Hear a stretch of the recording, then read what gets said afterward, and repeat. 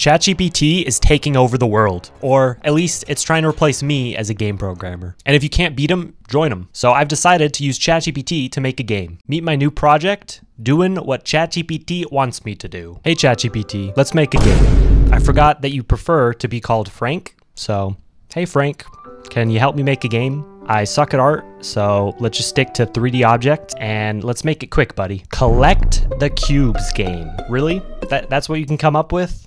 All the billions of dollars and technology put into you and collect the cubes game.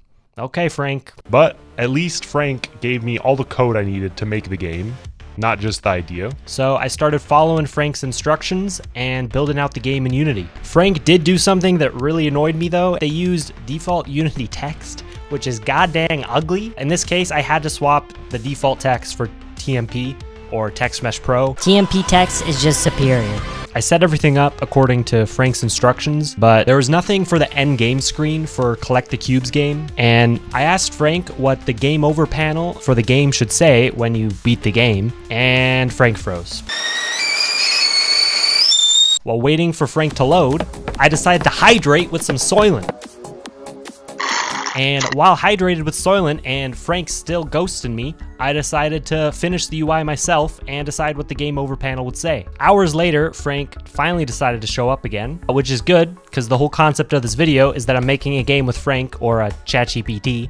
So if he had continued to not work, this video would not work. If you want to help fight against Frank taking over the world, then hit that subscribe button. When Frank finally came back, I shared with it the updates that I had made to the scripts for the endgame screen, and I also needed to address something, as the current controller had me flying off the map as it had infinite acceleration. So I asked Frank to put a limit on the acceleration so that you don't go infinitely fast, inevitably falling off the map out of the game into another universe. Hey Frank, I think we should expand the game more, as right now it's literally just collecting cubes.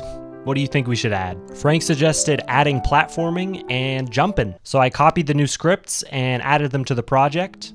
And I changed the character controller and camera to be a third-person controller so that you can do some platforming. And it was at this point that Frank froze again, and I literally could not load the ChatGPT site. Of course, it only happens when I actually want to make a video around ChatGPT that it refuses to load. Never before this did I have this many issues, so I was getting very angry. So to lower my testosterone levels, I drank some more Soylent.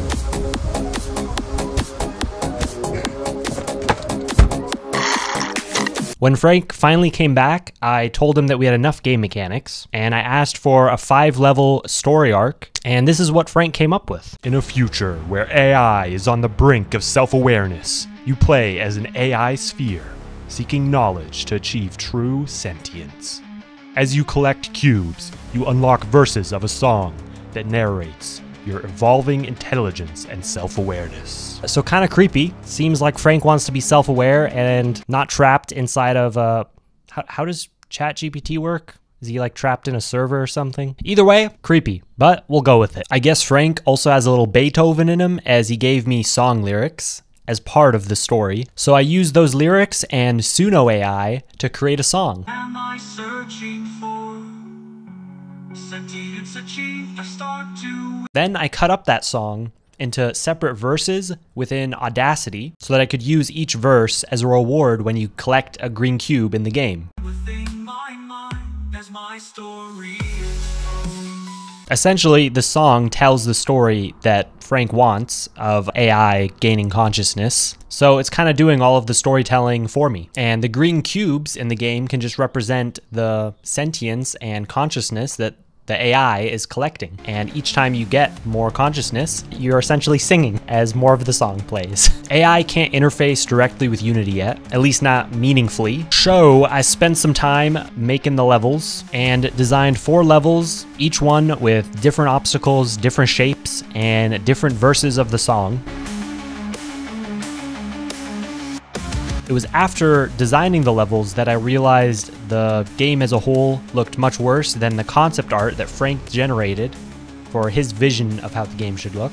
So I asked him how to improve the look and followed his instructions, adding post-processing and new materials for the game. For that last little bit of polish, I added sound effects. And I don't want to be doing stuff myself now, do we? So I used 11 AI, another AI, to generate sound effects for the game, for the jumping and the rolling. And Frank updated the character controller to actually trigger those sounds during the appropriate actions. And that's me making a game with ChatGPT / Frank, as he prefers to be called. If you want to see me make a game without AI, then click the video on the screen.